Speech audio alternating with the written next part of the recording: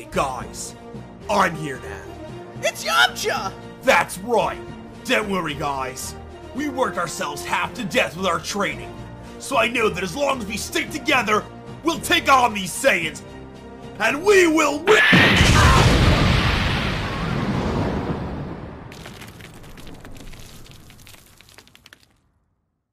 Yeah!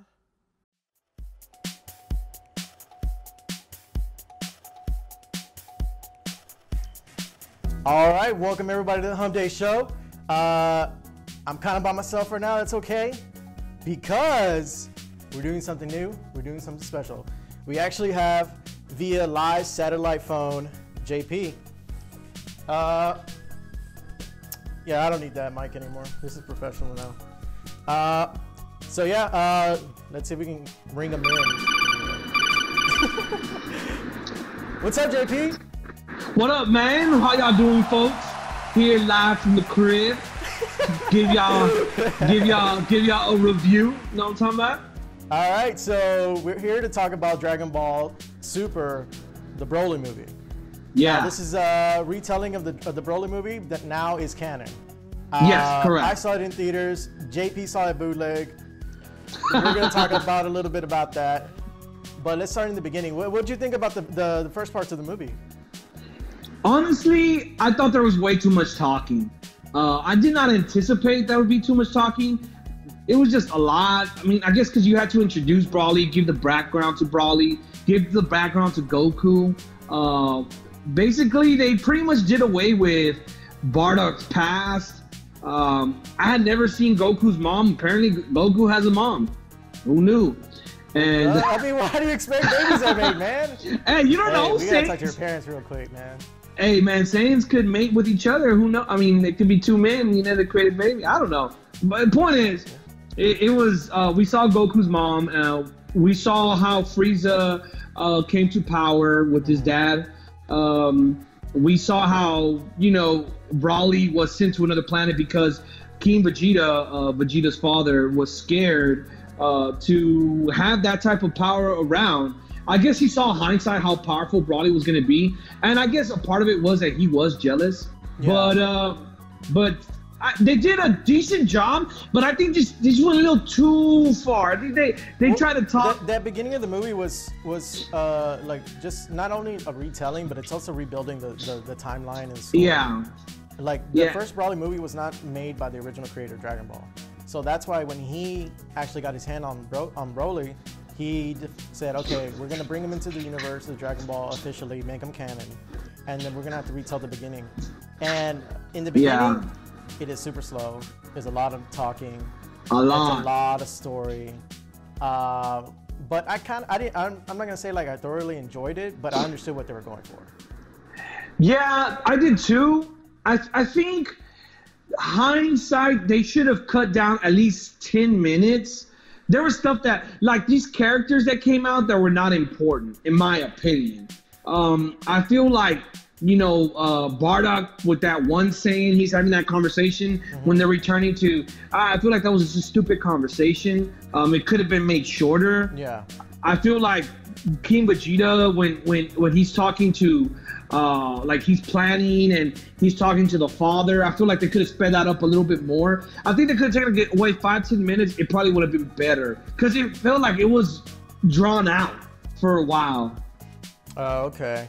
Well, I mean, in that beginning, it was really drawn out. But I kind of got the feels too whenever they're like, they're sending Goku away, and then he's in the pod. Puts his hand on the pod. Yeah, and the thing is, if you notice in the pod, because like in the Bardock movies, like Goku's like a little baby, and this one he has like the Saiyan armor and all this other bullshit. I was like, okay, calm down. They changed all of that. Like now they made it to where Broly is for sure older than Goku. And, and that Goku, I mean, they always send their babies to go like to the planets and to conquer whatever. And I thought that was actually kind of cool that they gave him the suit too. But yeah, I mean, like I said, they just changed a lot in the beginning. Yeah. But, like once the beginning got going and we got past that, and they fast forward through time and they're grown, and you see him again, you know, Goku and Vegeta training with each other.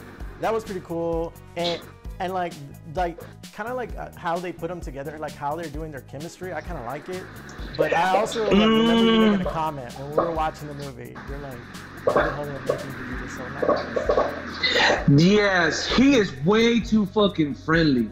Way too fucking friendly. Like, I feel they need to bring Vegeta from the Majin Buu. You know, like he was getting all friendly and he was like, I better not catch myself being friendly with these motherfuckers.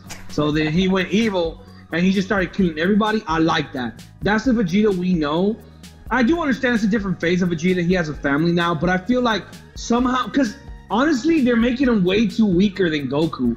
Like, I liked in Super how they brought him back at the end and he killed that one godlike. So it showed how strong he can be. But I think somehow they don't focus too much. Like, there got to be an episode where Goku isn't always the hero.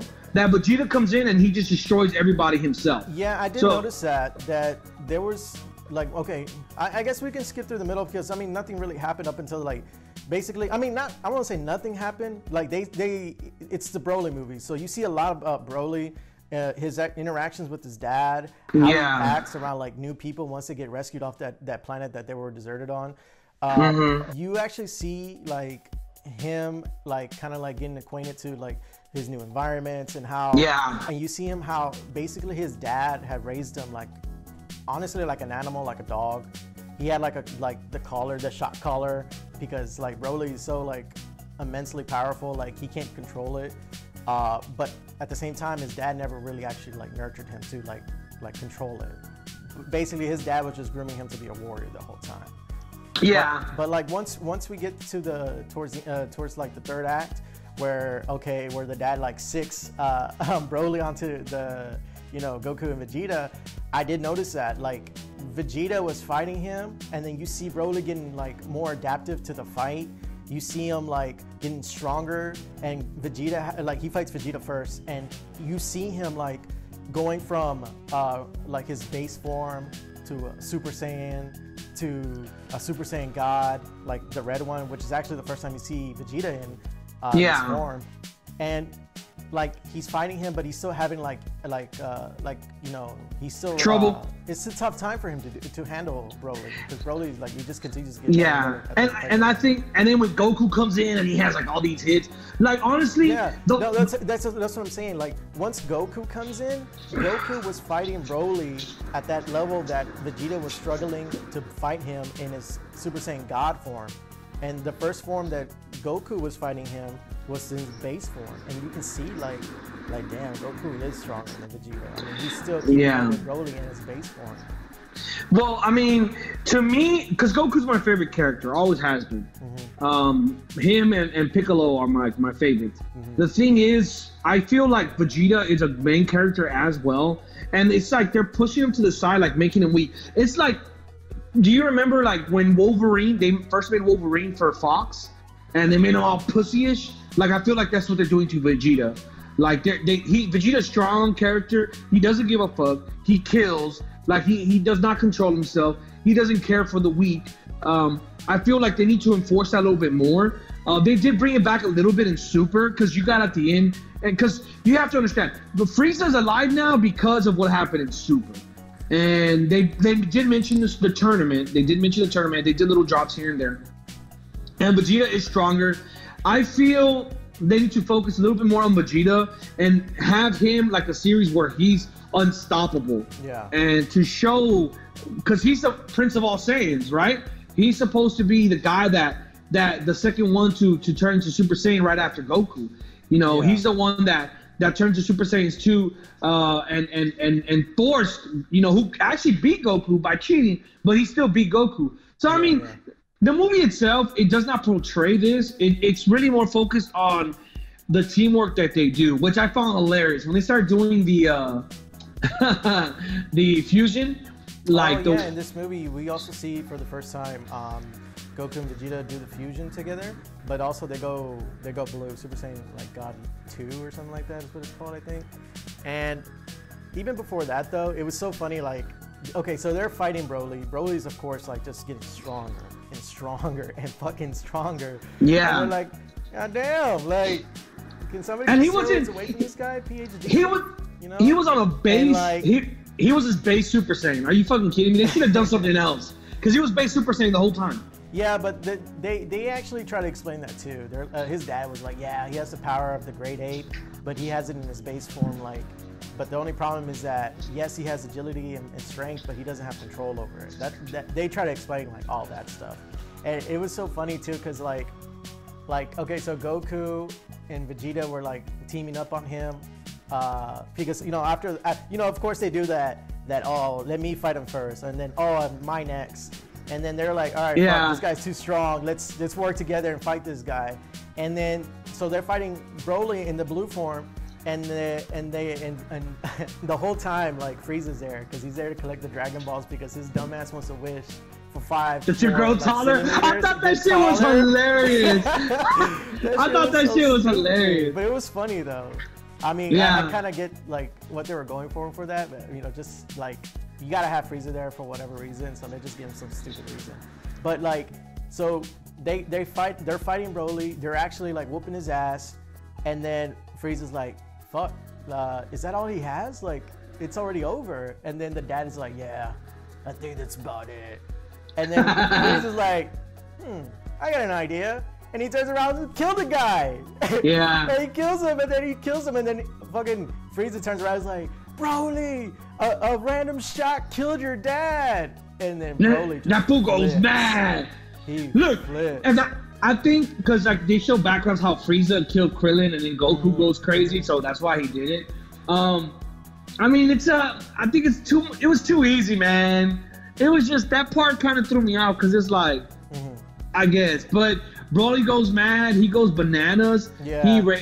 He goes Super Saiyan Green. He finally goes like to that form that we usually know him as, like where he has like no fucking pupils and he has his green hair and the green aura around him, and he just starts wailing on Goku and Vegeta, but Vegeta and Goku are just like, fuck, we need to get away from this guy. And then Goku's like, oh, I got an idea. And then so they're flying around and like trying to avoid Broly, and his first thought was to fly into Frieza. He's like, here you go, Frieza. You can handle that. And then Broly just starts beating the crap. The shit out of Frieza, yeah. That shit was so funny. And then that was hilarious. Goku and Vegeta teleport. They started learning how to do the fusion technique because that's the only way they can beat Broly. And Frieza was essentially. But even that took him a while to learn because they kept fucking it up like 2 or 3 times. That's what I'm saying. Frieza was like 30 minutes of wait. Frieza was like getting his ass whooped for like 2 or 3 hours straight. Like, because there was like 30 minutes. Piccolo was like, you messed up. 30 more minutes. You messed up. 30 more minutes. And I was like, damn, Frieza's getting his ass whooped this whole time. Goddamn. Yeah. Then the fool must take a beating, because he took a beating. Hell yeah, he did. But, they finally used the fusion technique. Of course, they come back. And of course, like, they're like, okay, we're going to kick his ass now. And they do. But what we forgot to mention, too, is like now there's like these 2 new side characters that are like kind of attached to Broly now. And they're kind of, I guess it's supposed to be like his like moral conscience kind of thing. It's so stupid. Yeah, they have man, fuck that little chick. I wish for Broly to be shut the hell up. Yeah, so stupid ass. So what these characters do, they steal the Dragon Balls away from this other character that Frieza gave the balls to because he wanted him to hold them, and they wish for Broly to return to the planet that they found him at. And that literally ends the battle. And like, I was like, really? All this hype, all this like build up, and you just ended like that? Like, oh. The fight was cool. Like, there's like some scenes that they show like a first person kind of thing. And that's what I wanted to get at. Yeah. Because honestly, this Dragon Ball Z has come so much so far. Yeah. The fight scenes were exquisite. They did this first person with Broly fighting Goku, and you see Goku doing his moves, and like the camera, the cartoon camera, I don't know what the fuck to call it. It stays with him. It's beautiful the way it's done. The colors were so vibrant. They really made sure that the graphics were all out during the fight scenes. Nothing can be said. The fight scenes are dope, like straight up dope. But as you said, the ending was like, it was like they were like right here, and then it just went. Yeah, they were like going full speed, and then it just stopped.